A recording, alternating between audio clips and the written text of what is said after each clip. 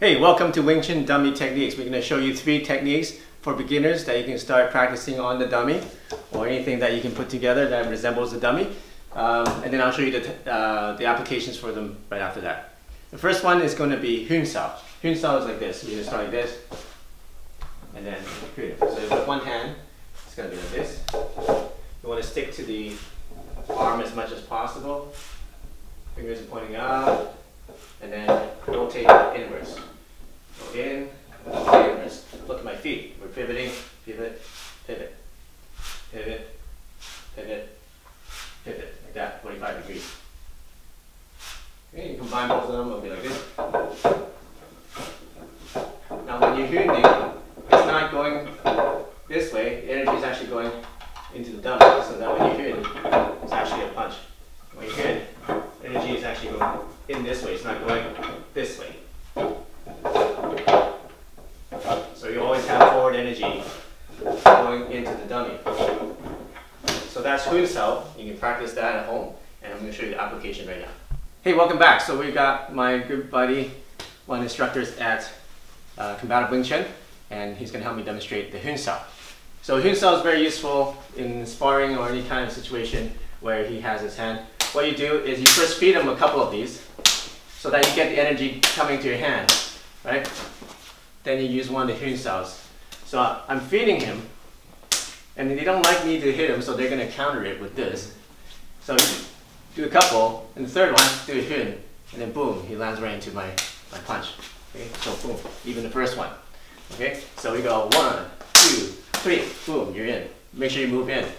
Okay, so 1, 2, 3, move in. Okay, so that's the first way of doing Hun Sao. Slow motion.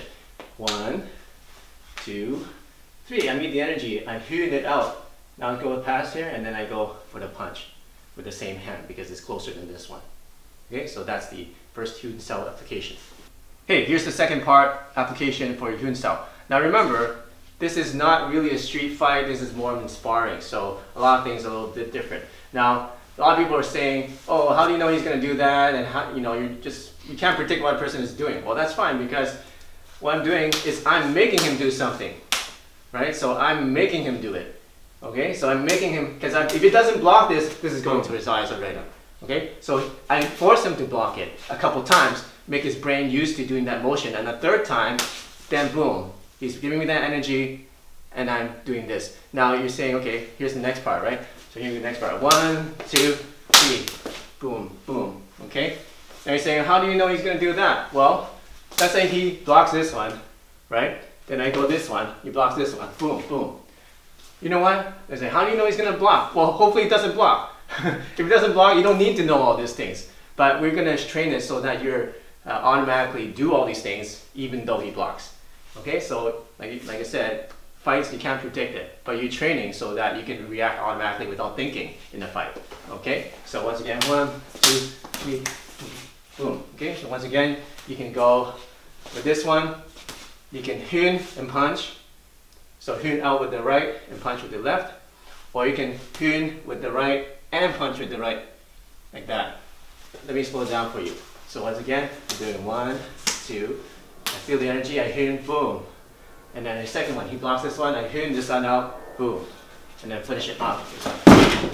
Okay, so those are some techniques. A lot of times, this will just get him right away. Oh, sorry. See, there you go. Okay. After a couple of finger jabs to the eye, for sure you'll be blocking it. You'll be doing something, giving some kind of obstruction. Okay. So a lot of times, that will just finish a fight already, or even a sparring match. Okay, but sorry about that. Yeah, no worries. But if he blocks it, then boom, you use that, right? And then this will sometimes just finish it right there. But if this doesn't finish it, you got this, right? And he blocks it, then boom, and that will finish it. If that doesn't finish it, you got these ones, boom, boom, boom, boom. Okay, so this is just a drill, it's just a technique, and this is how we practice it so that you can follow up and do things automatically to counter whatever he gives you. Hey, here's the second Wing Chun dummy technique for beginners that you can start practicing at home. Very useful technique. It's the Pa and Lo Jung. So we'll start here, step a little bit to the left, Pa, step in with the Lo Jung. And go back to center, step a little bit to the right, Pa, step in, Lo Jung. Okay, so it's going to go like this, boom, boom, boom, like that. Alright. Right, now what you can do is you can substitute this low jump with a punch. Okay, so you can substitute with a punch or a jump, doesn't matter. Some people can do it even a high jump, so you can go up, high jump, up. So those are a few things. And there's a fourth one where you can go up and then put your foot here and then kind of go backwards with your foot and go forward at the same time. So 1, 2, 3. 1, 2, 3. 1, 2. So it comes up. 3. It's kind of hard to do on this dummy because the leg is not as doesn't come out as much, but I'll show you how to use that in application in the next section. All right, here's the pop and low jump application. Okay, so pop and low jump, very useful. First of all, you do your pop 1, 2, and the third one. Okay, low jump around the chest. And notice how I put my foot here. And when I go past chest, we do a backward motion with this. This ourselves will do a little bit of trip. And we combine it with the low jump around the chest here. If he's facing this way, then perfect. I got a nice grip. But let's say he turns this way. Oh no, I'm missing something. That's okay, right? Now I can go and use this part of Marta. Like that. Okay? So either way, it's going to be, right? So 1, 2, 3. And then if I don't get anything, he turns a little bit. He turns this way. Then I just use this part of my arm instead of the low jump. And same thing, you can also use it like right? Boom, boom, this way, and then just like this, pop and jump. In this case, you can go this way. Same thing. So either way, just use the jumping technique, right? So it's going to be pop this way, right? A pop this way. So either way is cool. Here's the third Wing Chun dummy technique that you can use and you start practicing even for beginners. So standing as in a regular position, we do a bong cell first, in between. Then I'm going to step over here a little bit. And I'm going to do a lap cell with this one. This one goes underneath and pull and just kind of kick your foot here, like that. Alright, so I go back in the center, do a bong cell. This one goes underneath and has a lap. This one goes underneath here, pull and kick at the same time.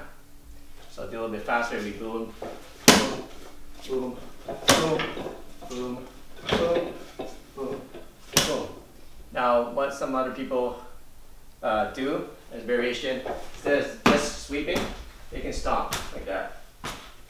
So there's two main things. You can lift it up a little bit and stomp. Some people say, oh, that's not proper technique, but you're going to use it like that. I use it like that, okay? Lift it a little bit and stomp down. Sometimes you can even just grind it down the front like that. Grind it down, grind it down. So those are some variations. Now let me show you how to do the application. Hey, so now I'm going to show you the grappling hand application. Alright, so let me show you just what I did there. So it's good for a punch. You go the regular pack, just like the second technique, right? And another one comes, I'm going to grab like this. See, one hand on top, one hand on the bottom. And then you can either just do a sweep, pull them down, nice on the shin just right there, or even higher in the knee like that. Or you can do the stomp, just be careful, and then twist it out like that. Or I can show you the third way I did it, which is actually grind it from the front shin and pull on the instep, which is quite painful if you do it hard in this, because you have like work boots or something like that. Grind it in front of the shin and down the instep. What I like to use both. Best is just the knee. Just be careful. So you want the knee to rotate out like that, right? That, and then run it back in the neck to finish it off. Right. So that's a simple one, and you can practice that. Just be careful with the stomping. Just do it slowly and make sure you don't hurt anybody with your stomps. Hey, here's a variation of that application. Okay, so before I went like this, and then I did a cross, right? His leg's on this side, his arm is this side. But this time, I did a bong cell the wrong way, so I went this way, and this same side, right leg, right hand. So I'm going to pull here, pull it down to my hip, and then I'm going to step on here. Boom. Okay, it's nice. Once again, just be careful. Don't go boom, okay? But ideally, it's like that. Okay? Grab and pull like that. That's the energy you want to use. You can easily twist knees, and yeah, it's kind of dangerous. So just be careful when you train. So use that wisely and train hard. We'll see you soon. Hey, thanks for watching this 3 techniques of wooden dummies for beginners. So if you have a dummy or if you have something like a dummy, you can start doing those techniques and practicing at home. I hope that helps you out. So if you like this lesson, make sure you check out some of my other lessons I have on this channel, and make sure you subscribe to this channel to get more Wing Chun dummy lessons just like this one, more self-defense, fitness, and all sorts of really cool stuff. Thanks, Herman, for helping me out, and we'll see you soon.